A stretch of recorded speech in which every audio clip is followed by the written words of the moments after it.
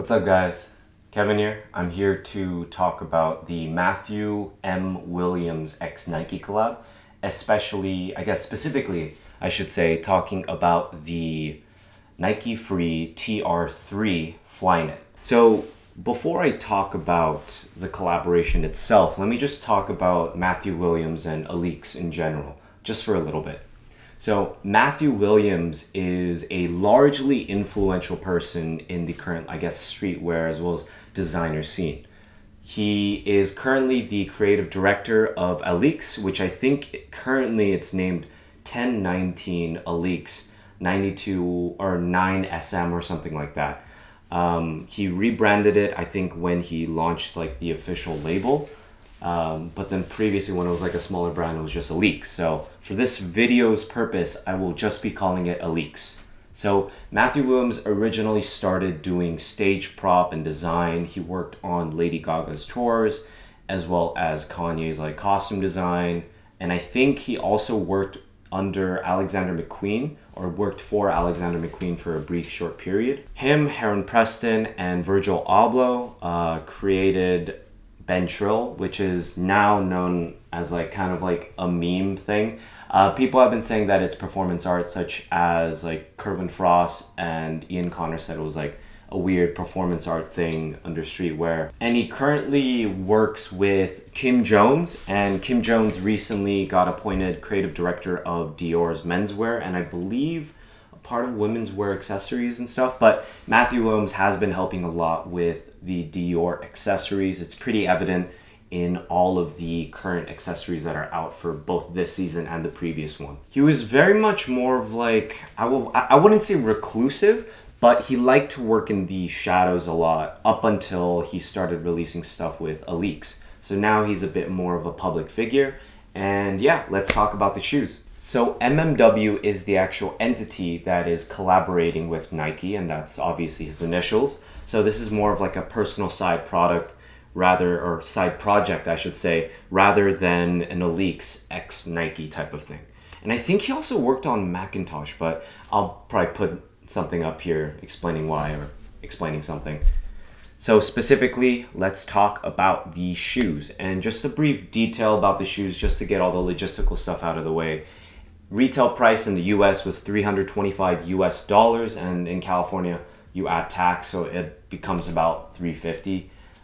That is a bit of a hefty price tag, but I think partially it's worth it, and I'll talk about that stuff later in the video. And this also released with a Nike little sports bag. Let me grab it out.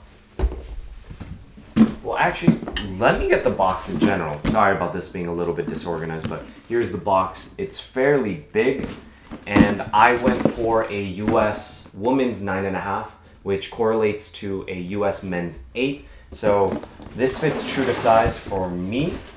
It comes with this nice nylon ripstop bag.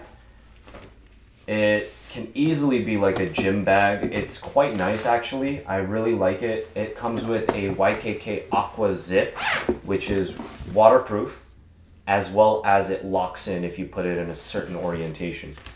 So that's really nice. It's branded with like Nike as well as MMW. It's dual layered, as well as it having like a nice like bungee system. So I think this itself is pretty much worth like 20-30 bucks. And if you really compare the price of like, let's say a Yeezy 700 to this, I think you are definitely getting more of a value with this. And I'll continue to reiterate that later. And it also comes with an MMW like paper, but you guys don't really care about the paper. That isn't really something that's like that important to me. Ooh, this good. Is this ASMR for you guys? So I actually have both colorways. I'm wearing the black one right now with my acronym P10s, and I have the cream ones right over here. So I decided to take off the Vibram sole, at least for the first part, because I wanted to show you guys the actual silhouette of the shoe. So the silhouette of the shoe is on the outside. It has a MMW as well as a little Nike sign on top. So the black one has essentially a white swoosh. The cream one, or the ivory one, has a black one. And the entire upper is pretty much comprised of a Flyknit material outside of this elastic cuff. And there's a hit of suede in the back. There is a giant painted on Nike swoosh that is both painted on the sole as well as painted underneath this TP or this plastic structure material. And there's a tiny Nike swoosh in the front as well as this hard toe cap, which I think is actually really nice, because a lot of the time with like sock runners is that you end up like pushing out the toe, so it like deforms this upper area. But I think because of this toe cap, it brings a lot of longevity to it. And the bottom is just like a normal Nike free bottom. There's like blue speckles on like the places with harder plastic, and the rest of it's just going to be an ivory. As for the black, I actually haven't looked at the black is just an all black, as well as just being a white swoosh, and there is this little nice Matthew M. Williams detail on both of the soles.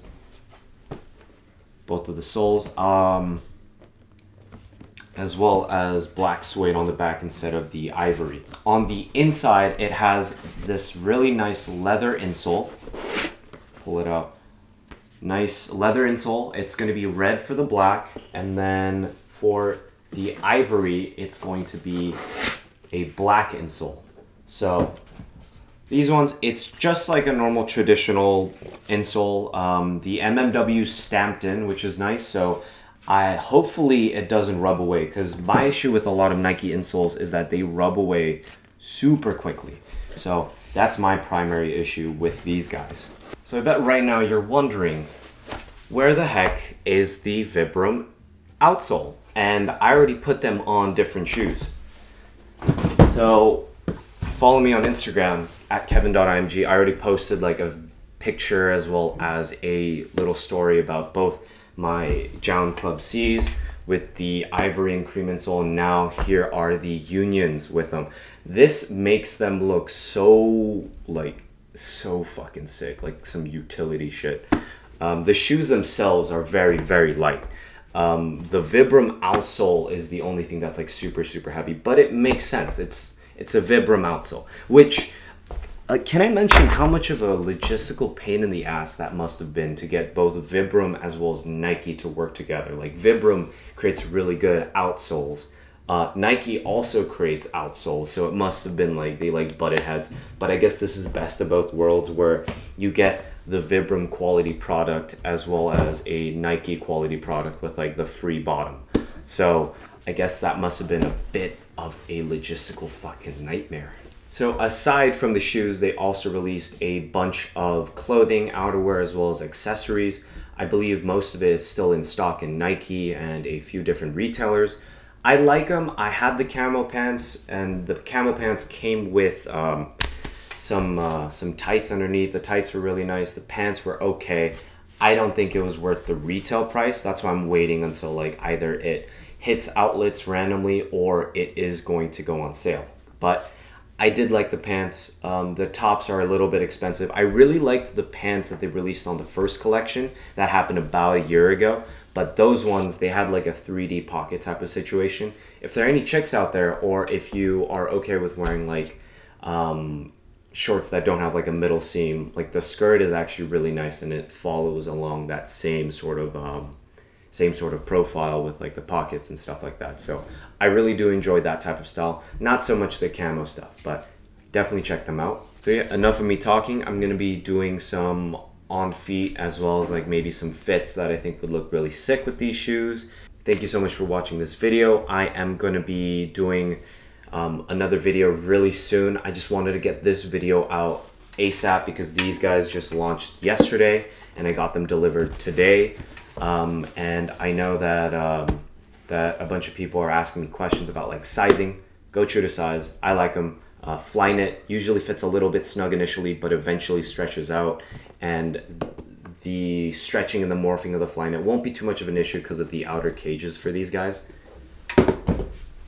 And I really, really do think this is worth $325. If you can get it for $325 flat, good. If you can get it for $325 plus tax, but I really wouldn't pay too much over it unless you really find yourself using either the Vibram insole a lot, or you're going to use these guys for training, running, or just using these guys as like an everyday type of shoe, because it is quite a different silhouette.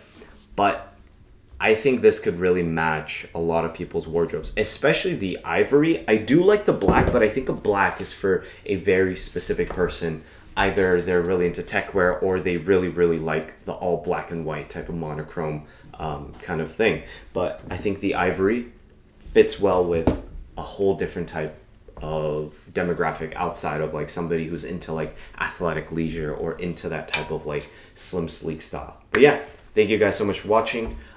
Interview with one of my friends coming tomorrow. Subscribe, like, let me know what you guys think of this whole collection, as well as like the shoe and the whole trend that's going on with people putting the Vibram outsole onto the other shoes, as well as like other different styles of wearing them. I think it's great, but let me know. Do you guys think it's janky? Do you guys think it's weird? Let me know, and I will talk to you guys next time. Peace.